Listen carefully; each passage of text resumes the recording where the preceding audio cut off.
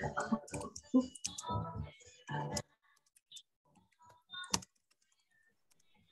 minutes, was it? Yeah.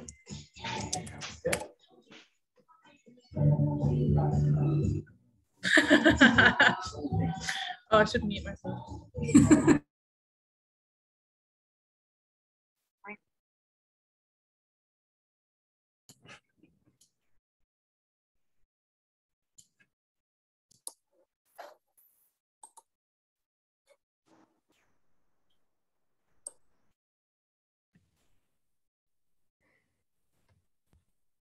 Hi, Maddie.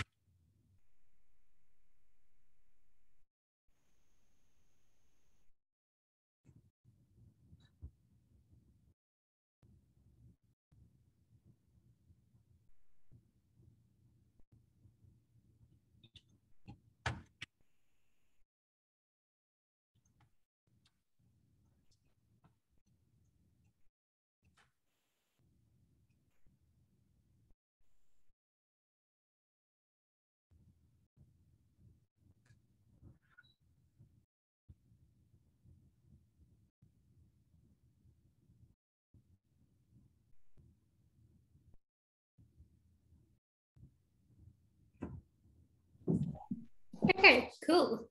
Hi, everyone. Oh, make sure you're on the meeting. Yeah. We're going well. Okay. Hi, everyone. Thank you all for coming to this celebration of the life of Mark Fisher called No More Miserable Monday Mornings, hosted by myself and Alex, myself being Lucy, if you didn't know. First of all, I want to start by doing a welcome acknowledgement of country. I'd like to acknowledge Sorry. I'd like to acknowledge the Wurundjeri people of the Kulin Nations and pay my respects to the elders past and present. This always has and always will be Indigenous land. Part of the reason why I think it's so important to start like a conversation about post-capitalism with an acknowledgement of country is because obviously like the Indigenous groups of this country have been here for hundreds of thousands of years, and capitalism is a small, tiny blight in that era. So if we want to find some alternative, then that might be a decent place to start. Cool, so the basic structure of the event is just Alex and I are going to be having a little chat. Why we've elected ourselves for this will probably become evident, hopefully. And it'll be about 45 minutes, and then we'll have about 45 minutes for discussion. So if there's anything you want to talk about, anything like that you feel like we haven't raised, feel free to do so. I also feel like it might be worth just raising a content warning for depression, just because we all know like about Mark Fisher and a lot of his work was centered around depression.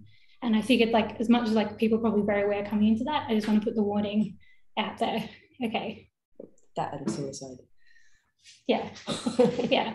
But just like, so the first bit, I'm just gonna ask Alex is like, how did you find Fisher's work and like, how do you do your relationship to it?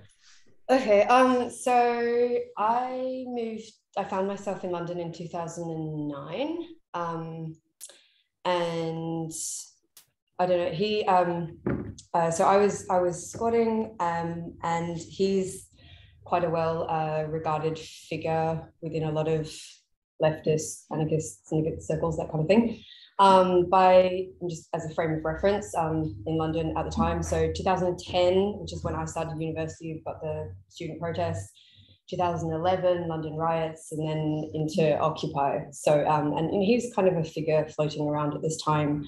Like I can't remember actually when Capitalist Realism was published, but like his blog was super well known.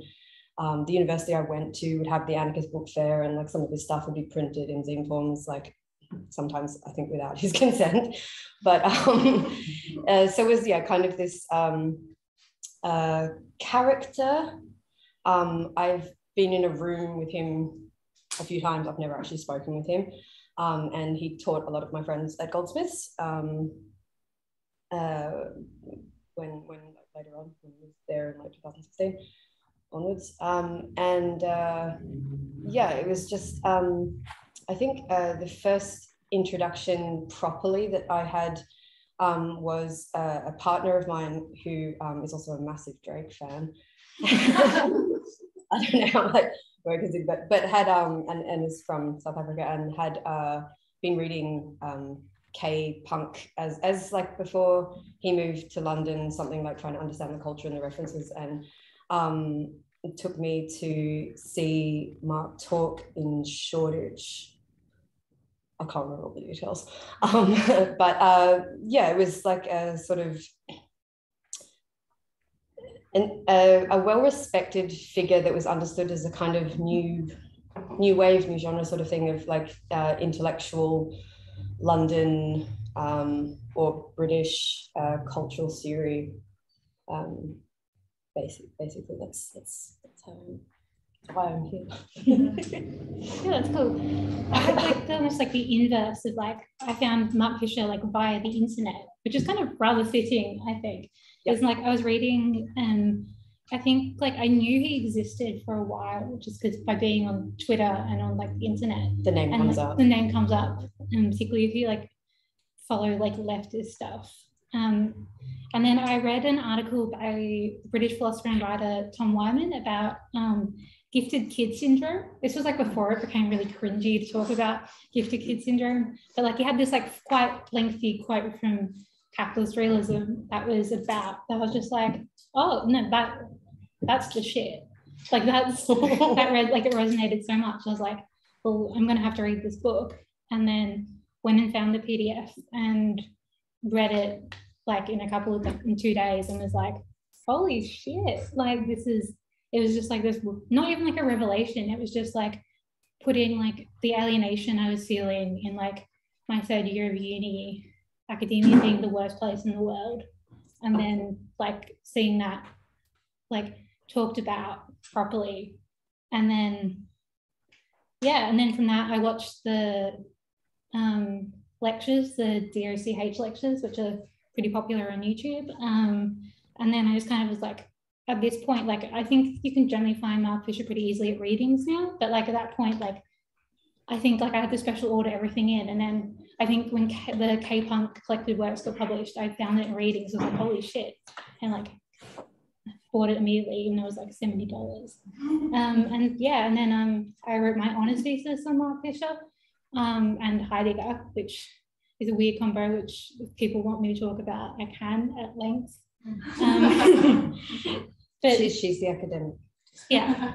So, unfortunately. Yeah. So I figured like our next transition would be like, what is like the work that's most resonated with you, or like your favorite Mark Fisher work? Okay, so my answer to that is like maybe something that he's very, very well known for, which is the first chapter of Ghost of My Life, The Slow Cancellation of the Future, which is within that book is kind of his explanation of how things are or are happening at the time. And then he goes on for the rest of the book to give a whole bunch of like really amazing kind of culturally relevant to his theories art critiques, like talks about Joy Division, talks about there's so many references anyway, it's like, you know, half book. But I think for me, like, and there's so many other little tiny like weird little projects like podcasts that he did, which is like called like Haunted Land or Lost Land or something. But there's all these lovely, beautiful little almost art installation type things that he's done. But that particular the Slow Cancellation of the Future resonated with me because I think it was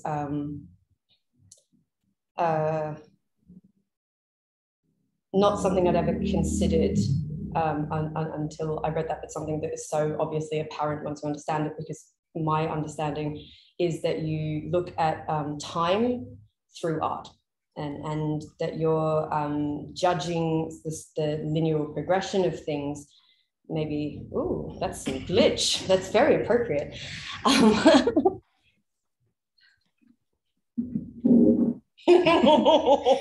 It's just lines. Just keep going. Okay. Okay, cool.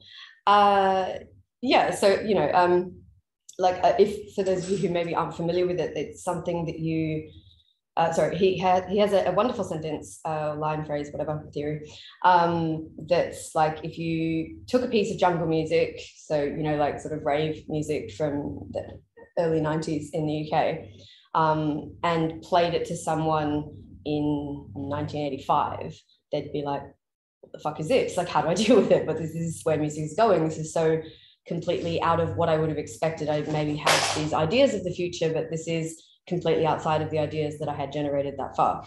Whereas if you did the same equivalent thing with a record now or 10 years ago, they'd just be like, oh yeah, cool, who's that? Like, I don't really care. It doesn't impress me, and it doesn't shock my sense of temporal belonging to an era or epoch or a period or something like that.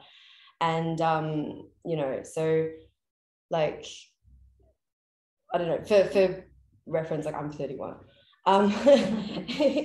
but it's you know, like so, like when I moved to London, there was heaps of you know, like raves, free party scene that was still going on, but it's not like what he's talking about. And I've met many people that were of that era and have since, like travelers, especially that kind of thing, who have left the UK, specifically maybe moved to Spain, because the culture of rave, which, and you know, jungle was a large part of that kind of thing, was, you know, in the same way that you could say, like, as a singular specific substance, MDMA brought so many people together at a time who had no other relational I don't know, ways of interacting. And this rave space, this mass cultural movement would be where these dispersed groups and identities would come together and have something that was a shared collective, maybe ecstatic experience. Which is something that, he never explicitly discusses, but I know from people that I know who was, in and around and, rave wife. But it's like, I think the slow cancellation of the future as a concept, which is obliquely about this cultural malaise, depression. It comes to it from a point of view of that we're not necessarily as creators or as people that can consume art or whatever, given up on the concept or disinterested in making new things, but the overwhelming production capitalist sort of machine, or Goldsmith is an excellent example, perhaps, where he taught, for those of you who don't know, it's like, if you want to get a career in art, you need to go to Royal College of Arts, you need to go to Goldsmith. From that, you might get like headhunted, you might have your graduation show. This is like one of the ways that you get into the art world. It's, even as a musician, as a noise musician or something, which is like such an underground current, when he's talking about rave culture and has then sort of become distorted within the sense of reproducing these sounds and images which are either commercially viable or nostalgic or comforting, because people realize the slight variations as opposed to perhaps like a, I don't know, weird new wave.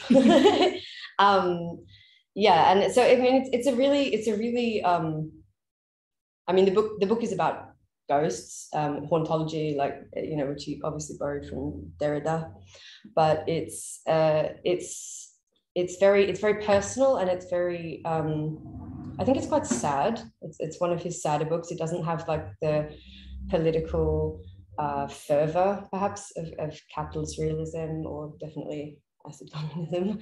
It is a bit like he's writing a lot about nostalgia, and within that, in himself, he's being nostalgic for things that didn't eventuate. And knowing like his history with the CCIU, it's like, and anyone that was maybe really interested in what the internet was potentially going to bring, and living in Britain at the time in the 90s, it is kind of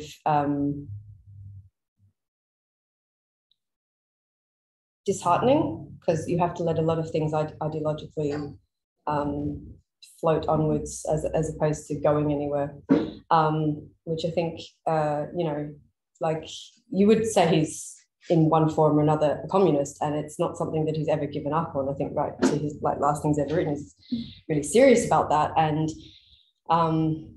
as he's writing a lot of the things that he's writing, there's an absolute understanding that just didn't work. It's dead, it's gone. And it's something that can't maybe be revived, because we're stuck in a loop that isn't progressing culturally. I mean, and that, maybe we can speak to this like so much better, but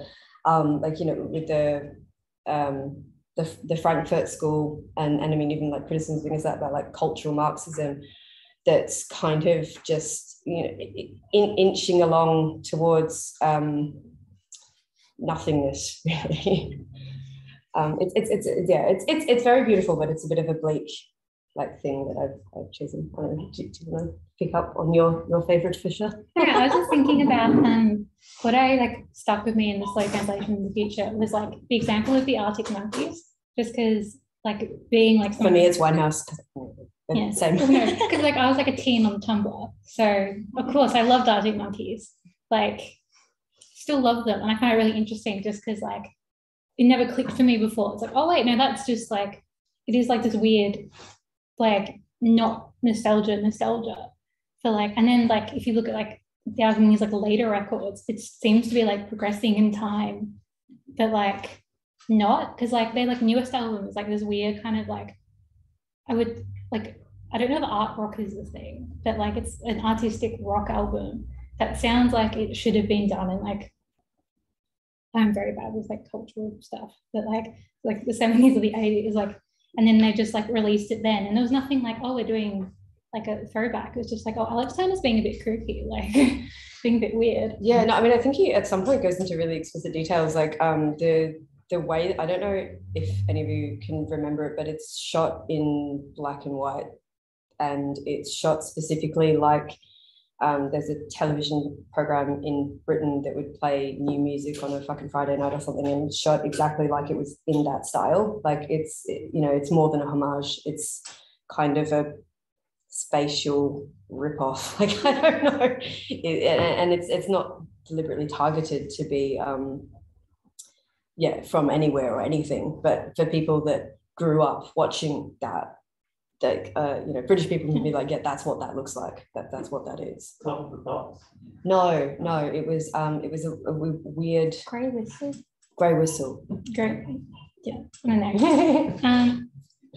I guess I probably should talk about my favorite work, or the work I think has had the most influence on me, which is like the unfinished introduction to acid communism, which for context, this was the project he was working on at the time of his death. You see it reflected in his like last lectures that he gave at Goldsmiths, were published under Post-Capitalist Desire, and they're like really interesting because it's just him battling a bunch of like art students to try and make them more hopeful. Like that is the vibe of it, and it's just like there's like a weird like cognitive thing of just like, huh? But like, and then acid communism was like the work he was trying to produce out of studying like not just like going back to like critical theory theorists like Lyotard, and he says like explicitly not Deleuze and Guattari, but it's clear that they're in the frame, because I don't think you can do much in like this idea of like a post-capitalism desire and like the combination of Marx and Freud without touching on like anti-Oedipus at least. But yeah, I'm just going to read a quote from Acid Communism. If you've ever talked to me, I've probably read this quote out to you before. It's one of my favorite things in the world. And I think, yeah, it was just like a moment of epiphany of just like, oh yeah, no, this is okay. And this is from like the very beginning of the book. He has a long quote from Marcuse from Eros and Civilization. And then he goes into this, which is the claim of this book is that the last 40 years have been about exercising the spectre of the world which could be free. Adopting the perspective of such a world allows us to reverse the emphasis of so much recent left-wing struggle. Instead of seeking to overcome capital, we should focus on what capital must always obstruct, the collective capacity to produce, care, and enjoy. We on the left have had it wrong for a while. It is not that we are anti-capitalist. It is that capitalism, with all its vised cops, its tear gas, and all its theological niceties of its economics, is set up to block the emergence of this red plenty. The overcoming of capital has to be fundamentally based on the simple insight that, far from being about wealth creation, capital necessarily and always blocks the production of common wealth. Yeah, like that. It's just, I think it's like, I know it's like a very, very good articulation of so much of like how we need to understand what capitalism does. And I think it like ties really well into like to returning to capitalist realism. And I see like Alex's point about these being the two politically charged texts, and then Slow Cancellation of the Future and Ghost of My Life is kind of this weird, like, I don't want to say inert, but like yeah, it's got that kind of vibe. It's just very personal, I think. Yeah.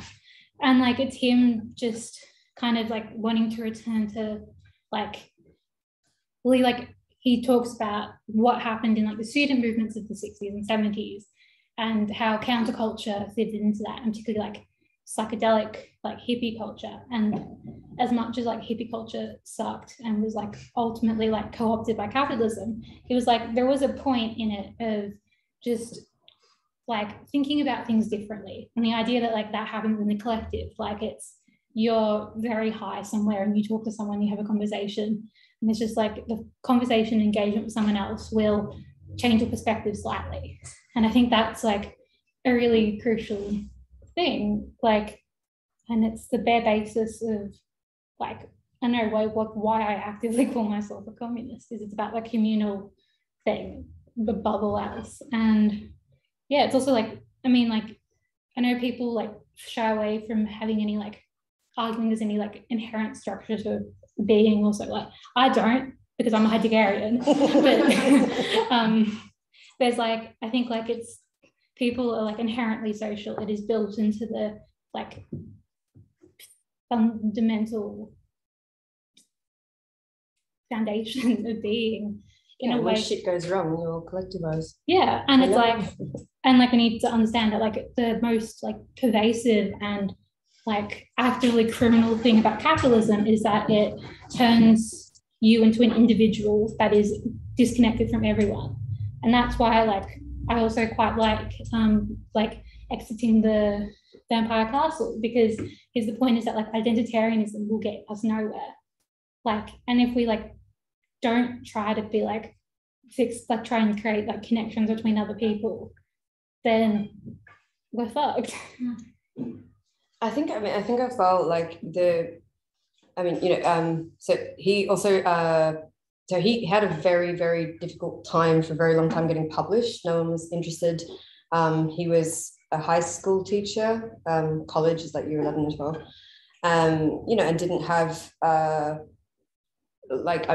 of the emphasis on blogging culture was these are often like minor academics or people that just like didn't have other channels of publishing what they were thinking and feeling that was interesting.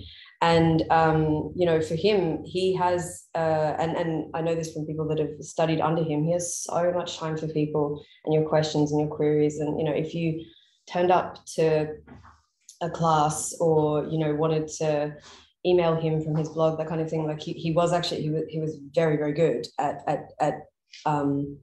not only not making you feel like an idiot, because he's like intensely intelligent, like, and the way that he writes is very accessible, because he really wants that to be for the people that you can understand. Anyone can pick it up and understand things, but there's not that many people that could like casually give you like a 4-sentence like rundown of like what 1,000 plateaus, but he could.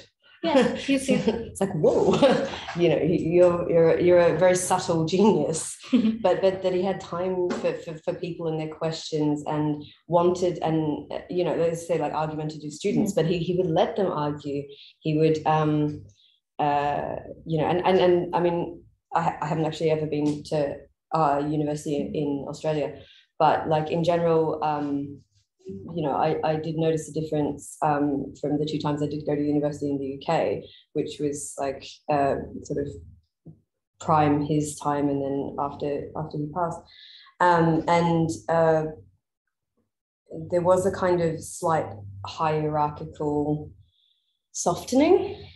I mean, maybe perhaps I just also didn't go to the best universities for this, but it's I did. But it's really, really, really important to be able to have conversations about culture theory and politics and music and art with the people that you know and trust the most in terms of cultural theory, and it's something that I think he treasured very deeply, was talking to people and being accessible. Yeah, and I think like relating to like my experience with the Australian institutions, I'm not going to shit talk a certain university that is very close geographically to here. Not as close as one other one, but there's one that's like slightly further away. But like I think like the only time I've experienced that is in student-run reading groups, or like in a particular class that I had, which was a critical theory class. And like it's because like the teacher was amazing. And like every lesson, this was like in the middle of lockdown in 2020, she was just first of all angry because she like came from Germany and was like, I've been like quarantined, it's like all this stuff. And she's got like friends who are stuck and it's overseas. And she was just, every lesson was starting to rant about this and like, go off. This is so good. But like, it was just like a communal building. It was just like, and like, maybe it's just because like I really like critical theory that could be it. There's like an engagement, and then like I've made like some of my best friends I've made in that class, and it's weird to think that, oh, I met you in like a Zoom tutorial. But then it's also like with student-run reading groups, like I'm also very lucky to be facilitating the book club at NIBS, and I found that really productive because it's specifically a non-institutional engagement with texts. And I think like that kind of raises the question of what can we do with academia now? Because like if we want this, like we obviously need this collective thought that is non-hierarchical to continue.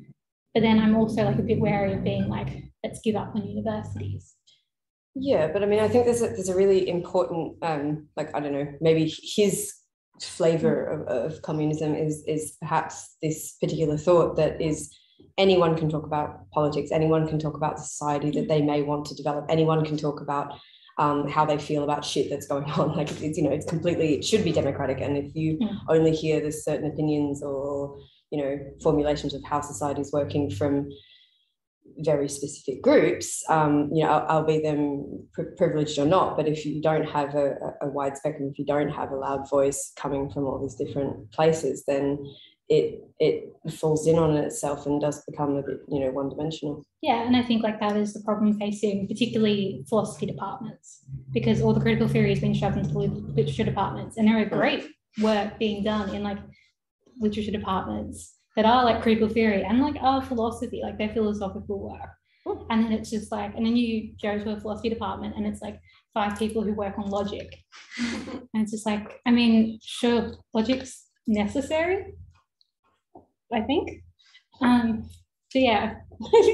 Sorry, this definitely ended up in a rant. No, it's all good. Yeah. It's like my dad's best friend is a quantum physicist, and you know, he's always acknowledged like he spends half his paycheck just sitting there because he gets paid. Well, yeah, and then it's like, and he loves it. It's like, and it's the bit of like capitalist realism. Like I think when we talk about institutions, it's like his point is that like the bureaucraticization, that's close enough to the word that all of you know what I mean. I can't think of it now either. And there, it's like bureaucracy and like the endless bureaucracy of like work in this point where it's like the conditions of work has been made to be like you do work about work. Yeah. And it's like, I mean, it's the like David Graeber bullshit jobs point. Yeah.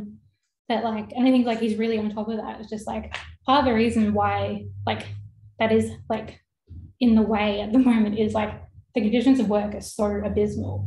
And I think like Fisher, like in capitalist realism, like I think it was always coming, but like he really nails that like the gig workforce is going to be the primary workforce, and it's obviously the one that we live in now. Well, at least like everyone works as a casual, and then you have no rights. You have like 0-hour contracts. Yeah, and it's just like it is the state of work itself that.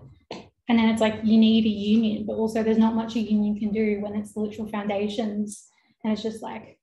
I mean, it's already a problem with unions not recognising casual workers properly, or like having them involved in the boards. Except randomly in China now, because the Uber drivers, not Uber, but the other ones that they've now unionised. Do you know that? No, I didn't. Yeah. Do you want to say that slightly louder? Oh, sorry. There's the like food delivery. There's a food delivery union now in China. I think that's cool. That is cool. It is cool. But then, like, I think it also gets to the point. I think why I like Acid Communism so much is reading it now and reading it during the pandemic, when obviously it's been the mass crisis of like individualization, like being forced upon you and then failing.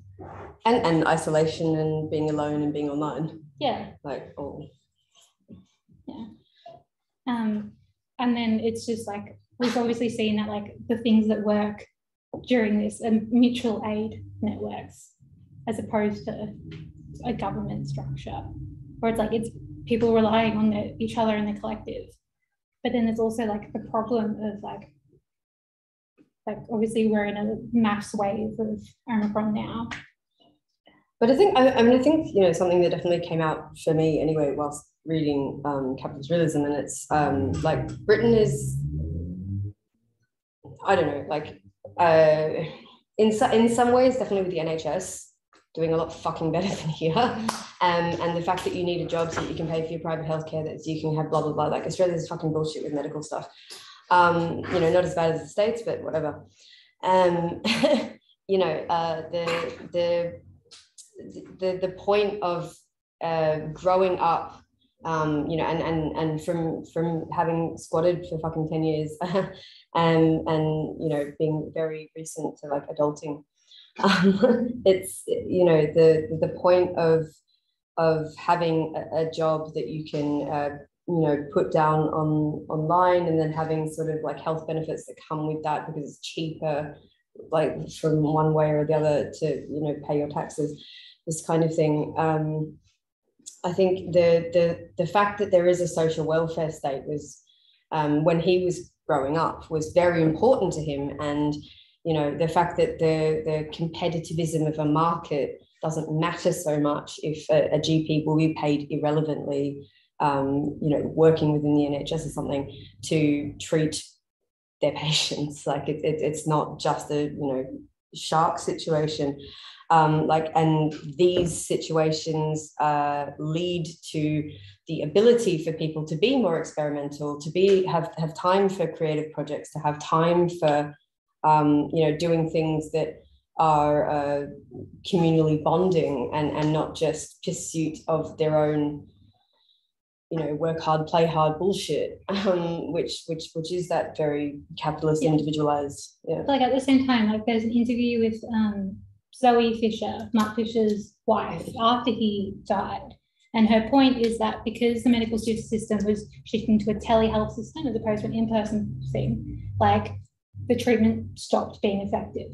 Yep. Because like you're distanced and you can't engage properly. Yep. And like it just allows for like people to like slip through. Yeah. And it's like, and obviously like telehealth is now the predominant way that medical service within Australia particularly. I'm sure in the UK as well. I mean, yes, no, but yeah. I mean, in so many things, like, I mean, health is one thing, but like university, you know, like, you know, like studying, having, like, I mean, anyone that's ever studied in any sense, like if you went to primary school, you kind of get it. Like seriously, you know, you're around your classmates, you're around a group of other people, you go through experiences and you go through progressions with them, and you recognize that you're having this collective experience of like hating algebra or whatever. And that's a, you know, it's a bonding experience also because you're forced into a lot of time with people. And so then you therefore build connections and relationships and all of this. And it's very hard to do if you're now on a Zoom university for life, and then people don't need to necessarily move here or there or meet up or have, you know, passing conversations about that guy gave me a dirty look or whatever. I don't know. It's not inhuman. It's all too human, perhaps you could say. But it's just, you know, it's not something that I think anyone in their right mind would actively choose to do university from Zoom. Like you wouldn't, I think. And it's the basic, like, you know, linear progression of capitalism is Zoom. Yeah. I mean, that's why you've got your, you know, what are Zoomers, Doomers, this stuff. These are all like epoch words for generations. I'll leave it there. Yeah.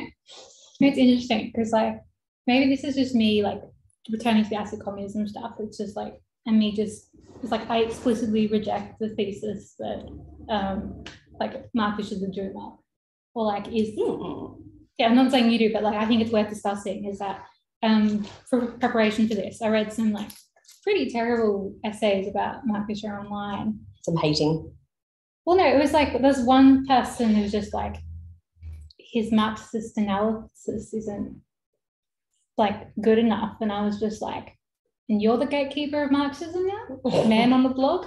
But like it was just really interesting to like read, like, and they're just like this, everything is like negative. He's got no positive project, and I think like maybe if you read like capitalist realism, I think there is a positive project in capitalist realism that's basically just we need to stop the fucking car. And like that is a positive project. That is a let's fucking get it.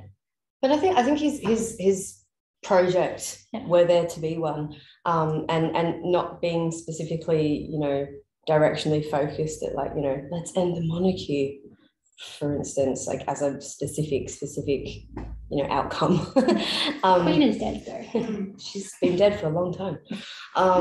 But I think it's, like his like desire is that people get together and they discuss and they find interesting ways around and then through the issues that they have, which don't need to be the same, and you don't need to have even necessarily like an ideological footing in the same fucking arena, but that you can have an understanding for your common person as a fellow, as a comrade, however you maybe choose to interpret that, that's transcending individualism as an isolated and very therefore like inertly regressive blob. I don't know.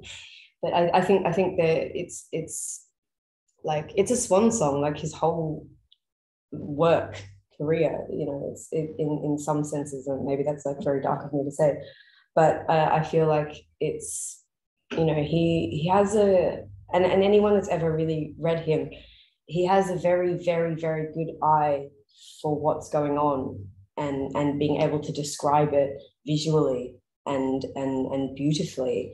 And it's not necessarily that he's picking things up off the floor and building something out of it and going, this is what you can do,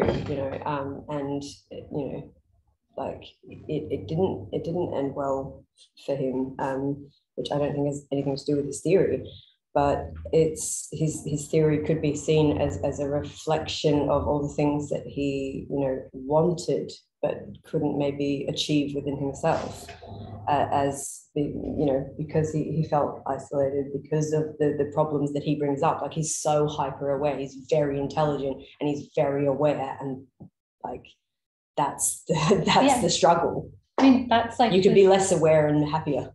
Ignorance is bliss type, Yeah, I mean that's the basic like thesis of it's a very famous K-punk blog post of his called "Good for Nothing," which is his most personal description of depression, and it's just like depression is the feeling of being good for nothing.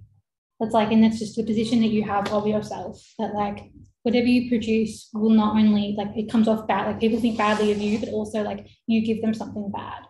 And it's like double-edged thing that always fights it.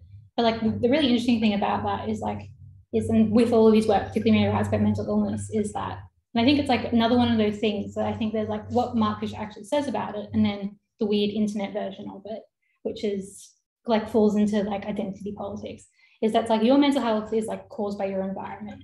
And like no wonder all these people are so depressed and so anxious, and like it's because we live in this like hyper individualist, and like that identification I think is really key, and just the accuracy that he has of it. And it's just, I don't know,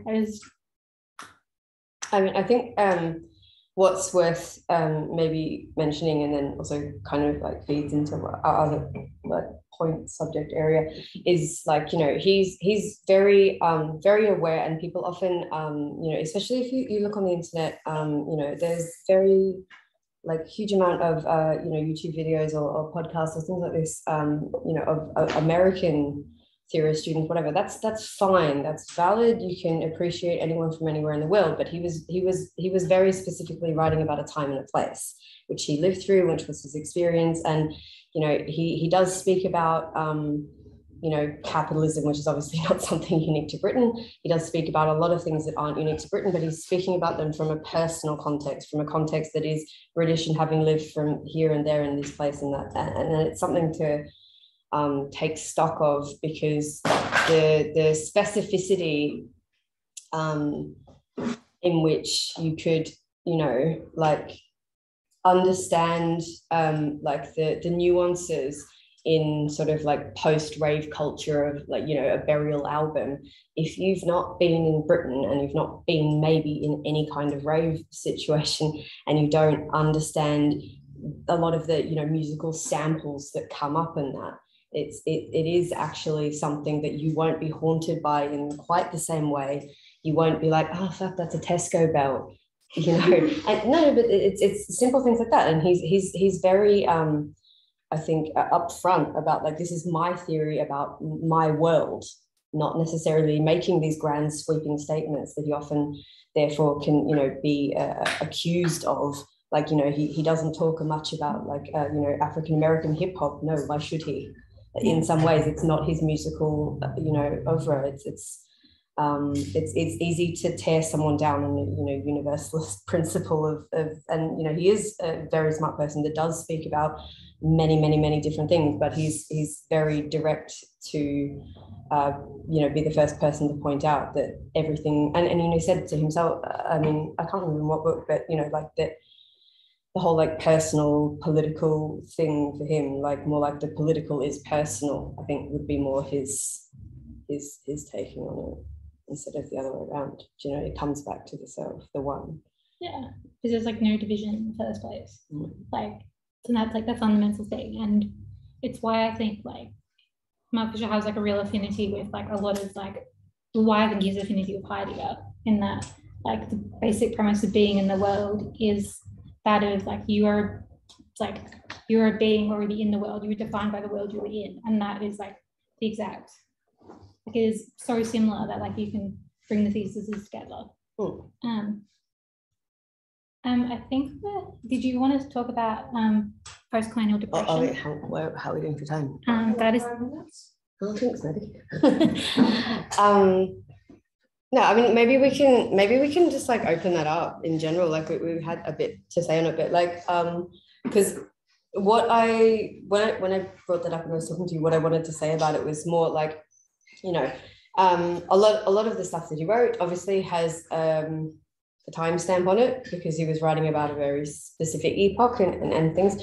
He's also talking about the maybe decline of all epochs, but like how do we perhaps as like Australians now living in Melbourne, which is a very different culture in a lot of important ways to London, how do we and why should we be interested in his theories at all, or be you know, receptive to the things that he's thinking? And I think I can't remember what book we were talking about the other day, but he has because he has like three theories on depression, and post-colonial is one of them, but he doesn't go into it too much. But it would obviously be a very different thing here than it would be in the UK. Yeah, because I mean, I just think about in The Weed and the Eerie, he has an essay on Picnic at Hanging Rock. And it's just, and like in like there's very little secondary literature on Mark Fisher. There's the primary book is called Egress by Matt Colquhoun. Don't know how to pronounce that. I'm sure if you Google Egress Mark Fisher, it will come up. But and his point is that like he's talking about the debate about picnicking Hanging Rock, and he's like the argument is that in Fisher's analysis he misses like the like how like indigeneity is like mystified to the colonial, and that the film portrays that. Whereas like I think that misses Fisher's bit insofar as that like I just think about in the movie at least the like shot of Hanging Rock and the shot of the school are these huge like stone monoliths, and it's equally that like and then like it's just like the colonial like girls like don't like there's a thing of like not belonging. And like it's a particular being alienated from the thing, and that's why like the school mistress goes fucking insane because she's trying to create like England in like Mount Macedon, which is an insane. But also trying to create a society out of like women, who are all got other shit going on elsewhere. And then like because he talks about there's like in the book Picnic at Hanging Rock, there's like the final chapter got cut from the original one, but it's like basically it implies that the girls just kind of like crawl into a portal in the middle of the rock, but it also implies that the girl who is found like 10 days later on the rock is that she hesitates and the portal closes, but she desperately tries to get in, and like that's why her hands are covered in scratches, is because she's trying really desperately. And it's this thing about like not like, well, this is a weird kind of thing of just like the two girls who go are kind of weirdly accepting of the fact they don't belong there, so they go through the portal. But then it's just like the other two, like the really annoying one and the other one. But that is the plot of Picking Hang Rock. There's one really annoying girl. Like that scene where they scream at each other. It's horrible. It's horrible. Yeah, but like I don't know. This is me. I'm tempted to scream at you. Please don't. I won't. How much I like Picking Hang Rock. But I found that analysis really interesting because I think that's Fisher's point is that like there is always going to be like an alienation in like the violence of the post-colonial struggle. And it's like it's almost like saying that it's whether like post of the colonial becomes very questionable, right? Sure, but I mean this is also the exact kind of criticism that he was like critiquing in the Vampire Castle. And it's just like, yeah, okay, you could look at it that way, like miss some shit, some holes in your argument here. It's like, okay, cool, did you make a good film? No. And then also, you know, the other very beautiful, very magically enchanted way of looking at it is that like, those girls were fucking hyper aware, and that's why they went through. Yeah, and I also think like it's the interesting thing, and I think like maybe this should be our last point before we open the questions, but like is the thing I really like about Fisher is that like how he does his philosophical and cultural analysis on the same plane, and I think and that's because he has the point about creative things, and like it goes back to the point of acid communism is that like, and why he writes so much about like science fiction particularly, or just like weird things, is that like it's that point of imagination that allows for like a slight wiggling of thought. You can take the like historical situation you're in and then be like, what if I change this one tiny little thing, or what if I do this with this? And it's like, and it's just like that like plasticity. I think that's a word. Plasticity. Close enough. I was enunciating. Thought is like what is absolutely necessary for acid communism, and for just like a way of thinking about things. And it's the like weird like lack of creativity in capitalism that like if you're an individual you can produce things, but it's like it's specifically like the production that I think he talks about, and so cancellation in the future you just like kind of make shit for the market. And also like, you know, you stand on that alone. You stand on what you do, what you make, how you consume, who you consume, whatever. And it's in a way it's like less interesting than any kind of mass mobilization. You know, because anyone can like bring this up, but no, I was going to say for Australia within the specific context of Melbourne, that like, you know, these protests that we had last year, this kind of thing, which has already gotten like, even like halfway when they were there, you know, people are trying to say not everyone there was a tradie, or who cares? It's just like they took over a bridge. Like there's a magical moment there. Who cares? Like, you know, like you can think down like cold hard lines of correctness, or you can see movement and energy and communal gathering, and then, you know, do something with that, because fundamentally that I think will be more important than you know, if there were maybe say like 40 Nazis there, okay. Like, does that mean that everyone there is tarnished and therefore unworthy? It seems like you're posing questions. I am posing like I have to make the questions. definitive answer. Well, like I think like the obvious answer to that is no. Well, because it's just like I think like, and that's the fundamental thing is that like. But you're looking at the wrong thing if you start asking these questions anyway. Yeah. Because it's like there's people singing on a bridge. It's never happened in Melbourne forever, and maybe it will happen all the time, and maybe it will never happen again. And it's just more of a. Well, XR do a lot of singing on bridges. Sorry, no offense. Genuine. But like, I mean, it's just I think like I get what you mean. Like, there's a very big difference between XR and the protest last year. I think that's an obvious statement, but I feel like I should make it. We're not equating them at all. No. Not in any way. No, but I'm just saying there's a way of looking at things that are going on around you, in which that was, if nothing else, it was a lot of energy. It was more energy than Australia often has in terms of like political frustration than I personally have ever seen, or that I personally know of. And it's recognizing currents of energy, and that can be in so many different things. You know, like depression is a certain type of energy, frustration is another type of energy, acceptance is another type of energy, and you know, a lot of if you've ever heard him speak, he's a fucking energetic little guy. You know, like he'll dance around a room.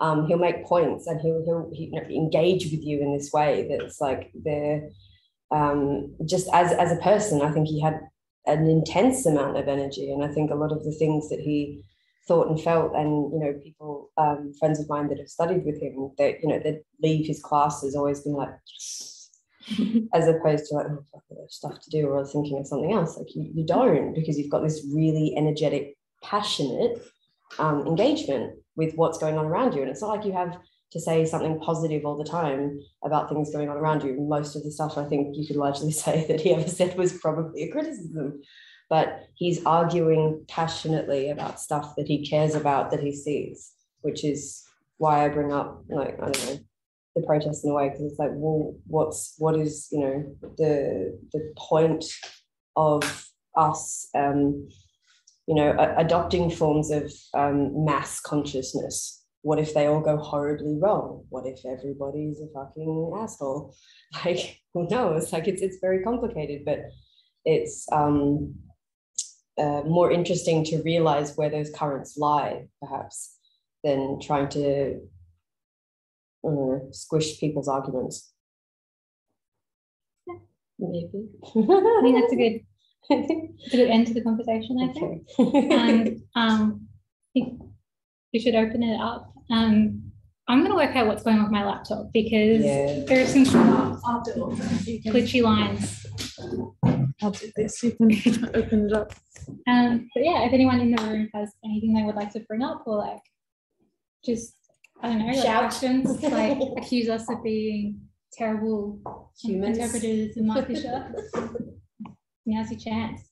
Now, tell us what intellectual thoughts. Well, tell me. Alex is not, but I definitely am. Yeah, on the point that you're making about the protest, just struck a thought that I'll think myself. Yeah. If you just repeat the question for the people at home. Yeah. He was really interested, trying to put it all together in like diagnosing potency and like mass collective kind of potency, and I feel like that's an example of it, and that's what you could see in that. Whereas like his overarching, or one of his overarching attempts is to also diagnose how and cultural products kind of creates a certain impotency, you know, malaise and decreasing, falsifying statistics, and also like work has been done, like that, impotency, where we are fundamentally tied to, you know, like the bias, but then you get these like striking, even if they're not necessarily for the best reasons of collective, but self-esteem. Yeah, I mean, I just like, I mean, like the London riots was another kind of example of that. It was fucking intense, you know, and I was living in some rough areas, and you wouldn't just be like, oh, I'm on the street, but you have this energy, a piece of litter crawls down the street, and you're like, oh, like, you know, it's visceral, and it is that you know, collective energy that can be good, can be bad, can be all kinds of things. Ideally should be good. But I think it's you know, oh shit, we have to repeat the question. Repeat the question, Lucy. And I think the basic like question, please correct me if I'm wrong. Sorry, I was half paying attention to tech stuff. I feel really bad. But it was the idea of like the relationship between the cultural products and the political impotence. No, but also like a sort of downer culture of general malaise, depression kind of thing you were talking about, yeah? Like, because of that whole question on, well, what was his overarching goal? Why he's so politically kind of empty? What is his target then? I feel like that was one of his main targets, was to show look at the kind of psychological experience that we have been forced to do, and the how important that makes us as political agents. See, I don't personally, and I think Lucy probably agree with me. I don't think he's politically soft or disinterested at all. But he's not and has been criticised by other colleagues and academics on the left for not being like communist enough, for not being hard-lined about like, this is what I want, these are my demands, this is how I think society will go forward. Is more. So that being said, I do agree with the criticism that like Jodie Dean has, not of Mark Fisher particularly, but of this general like disengage, like this like fear that the like left has of using particular language. And like I do understand why people older than me probably like will shy away from calling themselves a communist or like calling them like and using the term comrade or like stuff like that. Yeah. But then like I think it like my like problem I have with that is that it ignores the history of like why I read that quote was that like capitalism is like created in opposition to like the communal, and then like communism like specifically was meant to like was this embodiment of it, and like obviously like the USSR, not the best, but like still like the propaganda that the US made, which is how we understand capitalism now, was created in this fake idea they made of it, which was ultimately to deny the communal at all and to create the neoliberal project of this hyper-individualized, atomized individual. I mean, something also like, so... Like, I agree with that criticism when he shies away from that language, because I'm just like, go full out. Call yourself like a communist, call yourself, say comrade. I don't think that, like, I think, like, I don't know, I just feel like, why not? Well, yeah, I mean, I know that's how you think. I don't know, I'm an anarchist, that's funny. But I think as well, if you were to like put him in any strand of philosophy, which I think that's the other day, probably, I don't know, like a fucking nouveau Frankfurt School, like second gen Frankfurt School, but it's something that also came up a lot for them, that the whole, like, there is no alternative that is set in, which is often very fucking gloomy, unbelievably gloomy. And sorry, I lost my point. I mean, yeah, like no one's going to accuse Adorno of being an optimist. No, he's a bitter, cynical man, but for very good reasons. Yeah. I mean, I also do feel like it's really interesting when you take like Adorno and he's writing about art.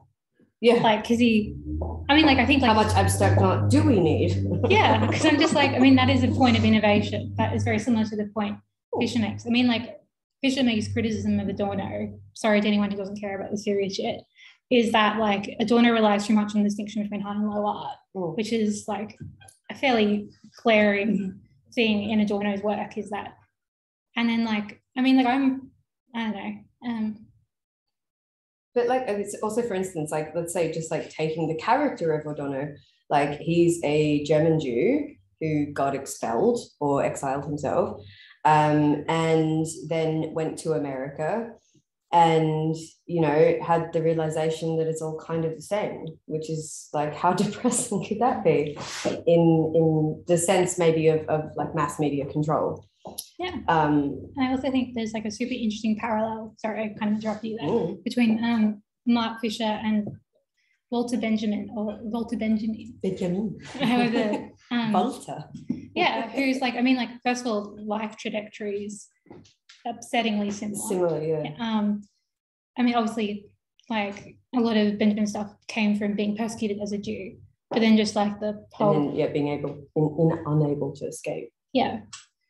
But then, yeah, and just like the weird tragedy of his life, and that like he could have maybe like and that kind of stuff. But then anyway, and I think that's like interesting because like Benjamin also like focuses a lot on like, I mean, he has like the weird diaries where he and his friend, is it Bertolt Brecht? Brecht? The playwright? I think so. There's one of his friends, and like they do this like cool experiment where they take psychedelics and they write down all their experiences. That was not Brecht. Okay. there's some theorist, I mean, maybe like a playwright or something, that was like, puts things into perspective. like, and they just like kind of do a shit ton of drugs and they compare their experiences, and it's just like trying to work out what is the communal engagement with the world. Yeah, and I think that's like the basis of Fisher's stuff as well. Yeah, like, but I mean that is his point on depression though, is that it's like, it's not just you. Like, it's not your fault, it's not your problem. It's a very large, very distinct, very communal problem that you're often, not you, sorry, but you know what I mean, you, anyone, is told is, you know, you're not working hard enough, you're not doing the right things, you haven't made the right choices, you're not a good enough person. And it has largely more systemic and meta reasons for being ontologies, you know, as opposed to your crap. Which I think a lot of his feelings and thinking about depression is that people often feel very isolated with that feeling, and they feel very, you know, failed. But that it's something that is maybe so common. And, you know, specifically even like, I mean, I'm a young person now, and it's like I can understand and hear my parents and, you know, older people talking about their childhoods or whatever, but I feel like I fucking know so many depressed people, and I don't feel like my parents had that experience. I genuinely just don't. Or if they did, maybe they didn't talk about it so much, but like part of the recognition of having those feelings or whatever is part of his project of like, yeah, communal consciousness, communal requiem. I don't know, there was a hand. Yeah, so Valentin asked the question, how does Fisher engage with the relation between the economy and the social effects it has? Which I would just say his entire, like the work he does on the concept of work would be the most obvious like thing of that. Yeah. Insofar as that, like capital needs, like the mass needs, like capitalism needs to always create capital above all else. And like obviously capital needs to be understood as like profit for profit's sake. It's beyond like meeting your needs. It's just like accumulation of wealth that you put away, and then like either like you invest it, so you do like speculative capital, so you make just like guesses and then you pretend you have all this money. Well, you do have all this money, like in fact, but like it's all fake. Do I? Money is fake, and that's the hot take that you're getting tonight. I think I think exactly was there. How does Fisher engage with the relation between the economy and the social? Yeah, I mean, within that, I mean, maybe more like specific to like my interest in Fisher, but like, you know, he makes it very, very, very explicit within the slow time solution of the future that people are like, oh, this worked out, I'm going to make art like that. I'm going to be that kind of person because that seems commercially viable, or I'm going to have a fucking tribute band because people seem to fucking love the Arctic Monkeys, my god. But it is selling within that as opposed to like being like, oh, okay, you know, this is how I play guitar or whatever. Yeah, I mean, there's also like the point that like capitalist realism, I think, was published in 2009, maybe 2010, and it's directly in relation to the global financial crisis. Very much so, and it's just like, because the global financial crisis was just like this huge catastrophe, and like it wasn't catastrophe, it was a fuck up. And to be fair, like as someone that like literally moved to England the next year, you know, like we didn't have it, nothing like they did. It was you know, it was apparent. It was apparent to anyone that you talk to, and as I said, from my own personal, you know, I was like GFC riots. Like it was this few years of fucking chaos that were very intense, very mass mobilization, very, you know, civil unrest, which is, you know, like that's economic on that scale, like having people living at St. Paul's for 6 months, like, you know, and then taking over the bank over the road, like that's not great for business. Well, yeah, and then also I think like it feeds into like what, like this is probably a particularly American example, but I think it applies, is that like the government's just codified it. They're just like, oh, cool, you lost billions of dollars, you've ruined millions of people's lives. Here's some more money. Yeah, and fix yourselves. And people weren't like people are not like we've it seems to me like when I talk maybe to more so like maybe the generation slightly half, a little bit older than me or something, but it's like, you know, people that have had those mortgages, had that shit going on at the time, that it is particularly rough. And it's like, you know, in the 80s, you know, economics was this sexy, powerful force, which has come hurtling down hard and fast. And people aren't stupid. Like mass people, they're not stupid. Like, and I mean, again, maybe I'll link to the protests again. Like, they're not stupid. And to say you're all fascists, you're all assholes, you're all idiots, you're all working class, like whatever you want to throw at them, you know, none of these things are justified or fair.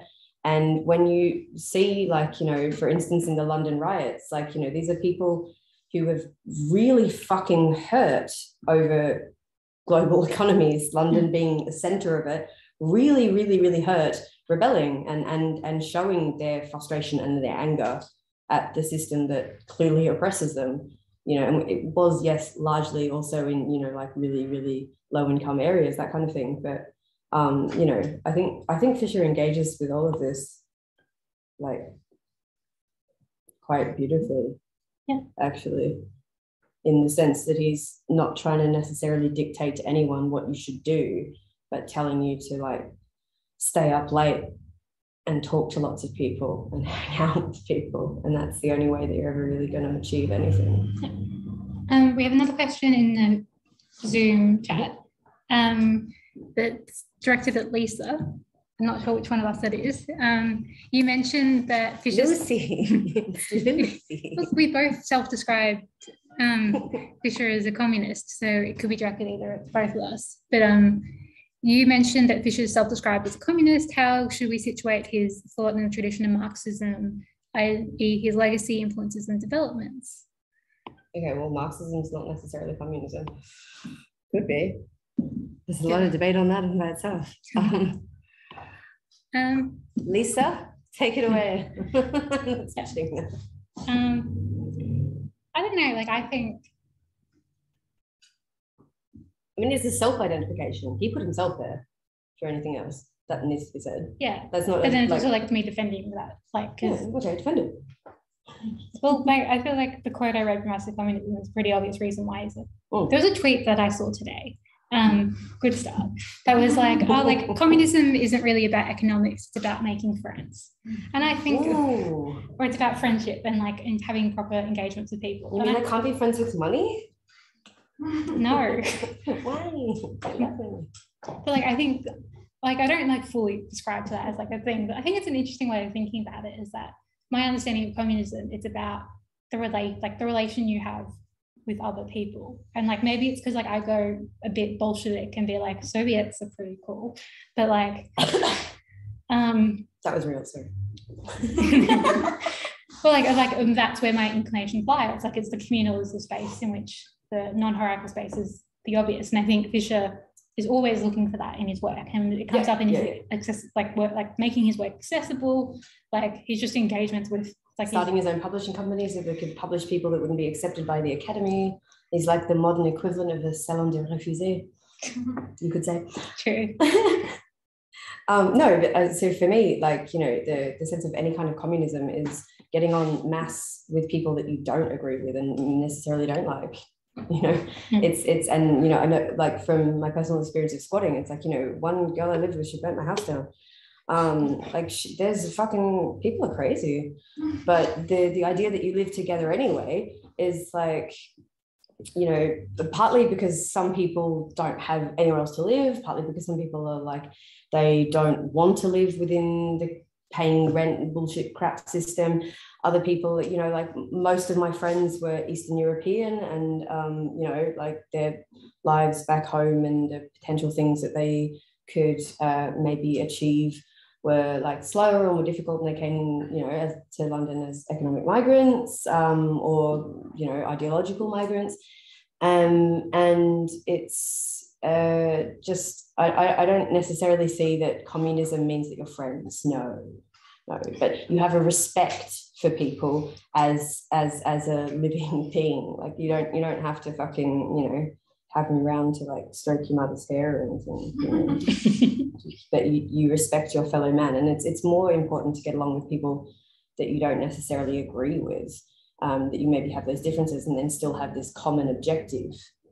That's more what that's about. And I think when you look at a lot of you know, the things that Fisher's sort of gearing towards, I mean, again, I'll maybe put it in the reference of art, but it's like, what's such a downer about recycling old art forms and not progressing on that is because you're, and he says it somewhere, I have no idea where, but you're kind of smothering the potentiality of new people who might have, you know, divergent things to say and think, and whether or not they're good things to think or say is not for him to, you know, predict or anything. But it's the fact that you know, when you're really, really comfortable, I mean, and anyone knows this, like you know, you hang out with your best friend and you can't wait to tell them all this stuff, and you start talking and you're like, la, la, la, la, and it's like stuff that you wouldn't say to other people.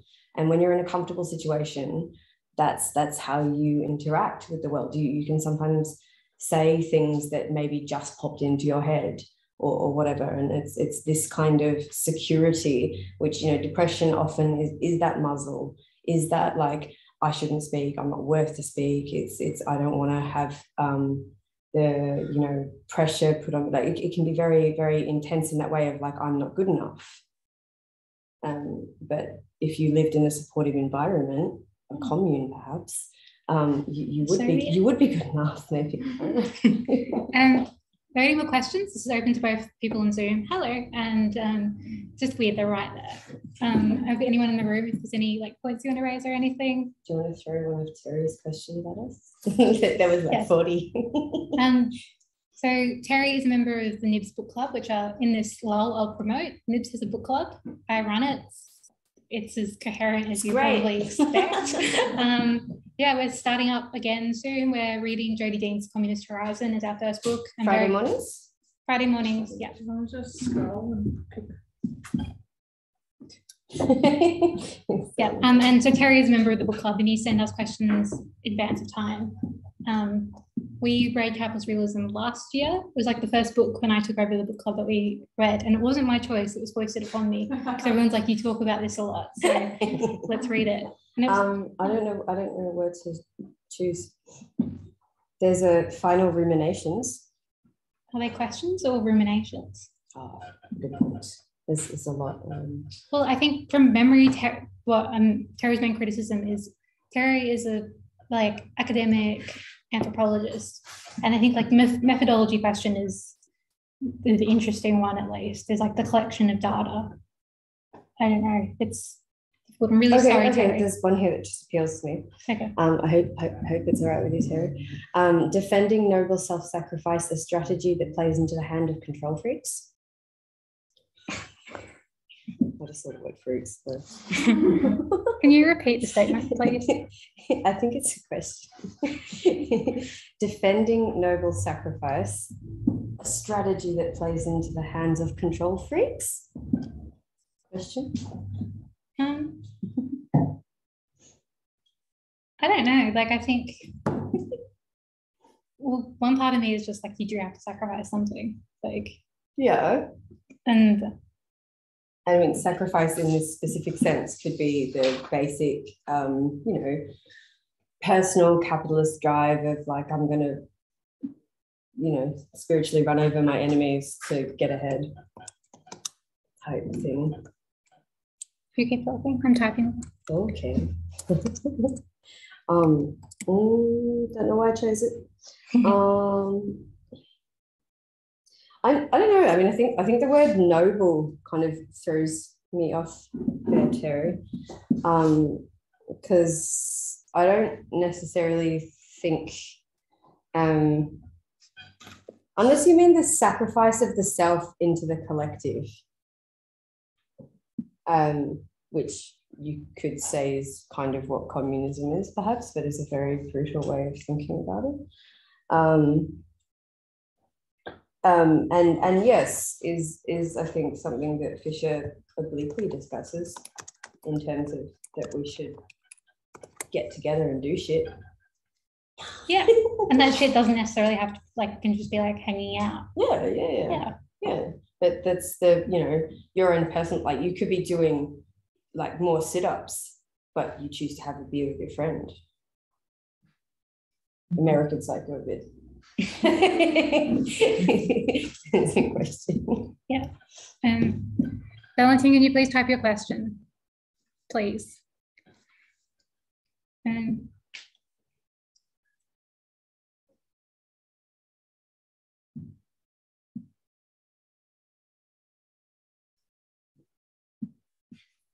There's a lot in here. Yeah, very prepared. Oh, there's even more. So there's even more numbers. There's 4 A, B, C, and D in another section.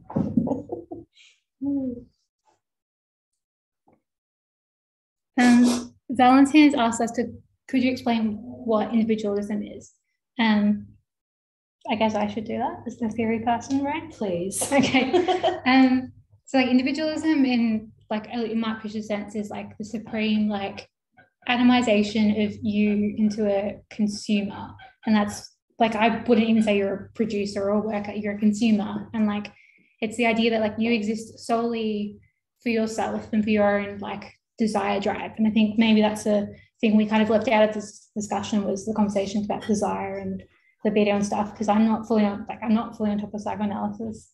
I don't know what you think about it, but like it's the idea that like it's like you are so isolated that like it becomes this like weird, like everything relates back to you, and so the other person, like other people, like they exist but also as consumers, and if you're in competition with them. I don't know, like the way I kind of understand like the paradox in like, well, no, this is me talking about my thesis too much, but the idea of like what I see in capitalist realism is this idea that like you are elevated to a subject who is like righteous, you know everything, and we see that like the philosophical development of that, and have like infinite potential alone. Yeah, alone, and like it's you, like it's pull yourself up by your bootstraps kind of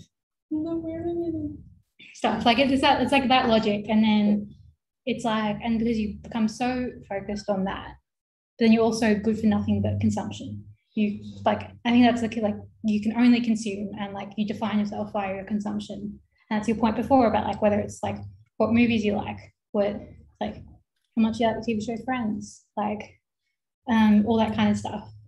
And then it's like those two things, and you become this like solid individual that is completely defined. I think, okay, for me, maybe not psychoanalysis, but what's wrong with Freud? Big claim, but he doesn't believe in multiplicities. Like he straight up doesn't, and that's why he had a falling out with Jung, because he's like, I dreamt of fucking, I don't know, 12 skulls, and he was like, no, you dreamt of one, just one. It was just one skull. And he has Jung talks a lot about this of being frustrated with the fact that Freud can't see groups, he can't see collectives, he can't see more than one item reoccurring as a different it's semiotic thing from it just happening once. Like he's an individualist thinker because he prefers to think of things in isolated occurrences, which I think for a lot of his patients was the way that he was able to treat them.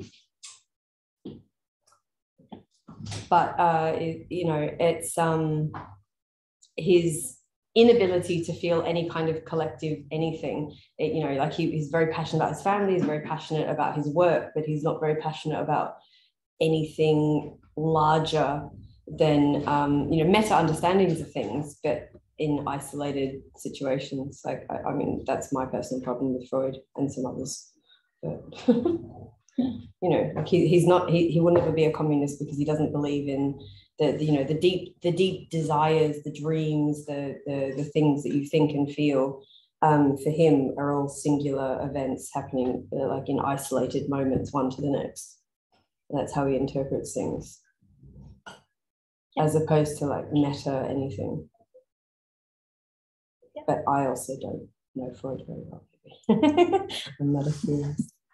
See, the only thing I understand about Freud vaguely is like the death drive, which is, I mean, like Ray Brassier talks about it. He's got a really interesting essay about Adorno and Horkheimer's The Enlightenment and like capital's death drive, in that like, I can't remember quite what the point is, and it's semi-off topic, but like, Fisher makes the point in post-capitalist desire lectures is that the death drive is like the same part of the life, like it's directly connected to the life drive. There's no like split between it. Whereas a lot of the time Freud talks about it, he conceives it. That's what I said. He sees everything in this isolated individual. This is me relating to something I know about Freud. Sorry. He breaks shit up. Yeah. Like he dismantles people's personalities. I don't like psychoanalysis. Are there any kind of questions? Just offer it to the room or to, yes? I don't know if this connects to what's going on, but I'm just going back to the point of no sacrifice thingy. Just going back to where I come from, the Philippines, for example. After a big lull in the revolutionary movement during the 60s and the 70s, is what really picked it up is students deciding within the student movement that, you know what, we're going to integrate within the peasant communities and working class communities in order to pick up the revolutionary movement. And that's what really picked up the Philippine revolutionary movement, as we know. Sorry, do you mean for like mass mobilization? Yeah, for mass mobilizations and also mass organizations. Yeah. Right, and I think it goes back to the point that Amilcar Cabral makes in terms of class suicide, for example, in that we don't necessarily see it as a noble sacrifice, but more so as an essentiality within the revolutionary movement, in that if you're from the petty bourgeoisie or if you're an intellectual, is that you either dissolve yourself into the working class or the peasant class, or you betray the national liberation movement, or you betray humanity in of itself. So I think in the point of noble sacrifice is that in many parts of the world, we don't look at it as a sacrifice, quote unquote, but more so as an essential part of our survival, or an essential part of progress in society, in that we either dissolve ourselves into a certain class of people, into a certain toiling masses, or we betray our own humanity, or we betray national liberation. Yeah, but I mean, I think that you could say, sorry, please correct me if I'm wrong, comes down to like a very basic tenet of communism. That's just like, you know, the very privileged in the society have this ability to fucking live forever because they can pass this, you know, land or things along to their genealogy. They can control people that they own perhaps and then pass it along. Like most people don't have the privilege, as you say, to live within that sort of elite control. And that's the control over their own lives also, which is not, is remarkable. I'll repeat the question, but then I'll make a point. Is that, the comment, the person in the audience was talking about the Philippine student movement in the 60s and 70s, or? Yeah. And today. Yeah, and today is that the work that they did was like going into like the peasant communities and into like to build up mass. Mass. And then like the idea of that process was you dissolved yourself with like your allegiance to the petit bourgeois, or like, and in doing so, like you committed to the revolutionary masses, and that in of itself is like goes beyond like the concept of a sacrifice. So yeah, can I just continue for a bit, because like yeah, of course. Because in the point of academia as well, and I think this is what's missing in organizing spaces within Australia, is that we limit academia, for example, within the rooms of the classrooms, right? When we've had the epiphany, I don't know what epiphany is, I just don't know, but the epiphany in the Philippines, that, you know what, we're going to treat society, a collective society, as a classroom, and that's why the integration part of the revolutionary movement is very essential in our movement, in that we form our theories, we form our thoughts through praxis, and that praxis means actually integrating into the revolutionary masses, right? And I think that's what's missing a lot in academia here, in that, you know, there's that lack of integration. For example, in the sorry if I'm going too long, but in the, as we talked about before, the protests, the anti-vax protests, for example, there wasn't much conversation about where I come from, for example, in the northern suburbs, the deep northern suburbs, is that a lot of these people have been neglected by the government for a long time, right? So or have reasons to fear their decisions. Oh yes, it's very valid reasons Yeah. that not many people talked about, and that they are being co-opted by the far right, right? And I think the co-optation by the far right is very much a symptom of a weak left. That we can't just absolve ourselves of our responsibility that the far right has co-opted this movement, because it's cheap. then, yeah, it's such a, you know, like no one was there in the northern suburbs when we were organizing there. None of these intellectuals were there. None, you know what I'm saying? Like, and then what we heard was just blaming these people from the lowest socioeconomic areas in Melbourne, that why are you anti-vax? Why are you anti-this, anti-that? But we should be asking what pushed them to be anti-vax. Or maybe, you know, what can I do to get you to vaccinate if that's how you feel? Like, as opposed to victim blaming in a way, which kind of it is, you could say. But also, fuck academia as a response to you, maybe. We both kind of have that feeling. But, you know, academia is not everything. And I think, you know, Mark Fisher is not an academic. He's not an academic. And he had his blog, and he had, as I said, he had a very long time where he couldn't get published because people, you know, writing for like radical philosophy, as the journal in the UK, like, you know, like nobody gets in there. Like, you know, the people that get in there are the same people, and the radical thoughts that they have are, you know, very systemic, very logical, very constrained, and quite abstract. Yeah, and there's a whole thing about, like, particularly it's not real. Columbia at the moment, the academics who are proudly happy to like ignore like the strikes happening. Like the Purdue scholar is just like, I don't give a shit about strikes. And I'm like, how are you a Purdue scholar? Yeah. What did you miss in Purdue? But also I think the point I would is just like, I think it's like this real latching on to the concept of the individual as this aspirational thing. And it's like, when you take away all else, you take away any class structure, anything of that.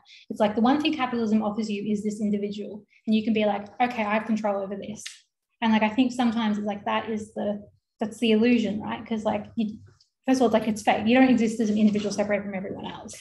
And no, unless you're, and then I think Mark Fisher talks about this very explicitly, and this is part of his depression, part of his thing, like as a trauma response, you know, fight or flight, you fight for yourself. Somebody's attacking you, you know, like if somebody right now came with, I do love you, but someone came with me for a knife, I'd be like, no, you know, like that's your immediate response, maybe. I'm just saying. But the point of that is, if you keep people in that constant place of depression, anxiety, tension, fucking, are you on your phone? Do you need to have a call? Like whatever, like, you know, you're linked all the time to other people that could potentially demand and control you, that you don't have this ability to calm yourself down, you know. I really need to pee. I think that's a good time to finish. Yeah, Alex has just gone to the bathroom, but thank you so much to everyone for coming. It's really lovely that you all came here to celebrate Mark Fisher. Clearly he means a lot to Alex and I, and I'm sure he means a lot to you guys as well. Thank you to everyone who tuned in on Zoom. I hope the weird thing my computer didn't affect you guys. Okay, it's fine. But thank you so much. Come to NIBS, buy shit from NIBS. NIBS is the best bookshop in Melbourne by far. Fuck all the other ones. Stopping